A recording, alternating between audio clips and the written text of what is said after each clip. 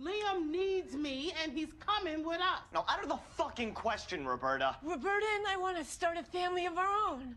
Well, how about you finish this one first? Taking Liam? Yeah. No, nobody's taking anyone anywhere.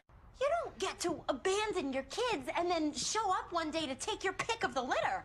Oh, now, that's not fair. Your mother's made mistakes, but she's here now. That's got to count for something. Shut up, Frank. This isn't about you. This is about you. This is about what you didn't do. It's about what I did. And you know what? I did a fucking great job. Debbie is class president. She's on the debate team going to nationals. Lip, he's top of his class. He set the curve. Ian was promoted in ROTC, and he tested out of English. And Carl made something blow up for his science fair. And you know what?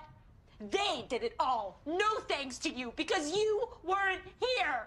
And I appreciate that, Fiona, but I'm here now, and Liam belongs with me. He doesn't even know who you are. I'm his mother!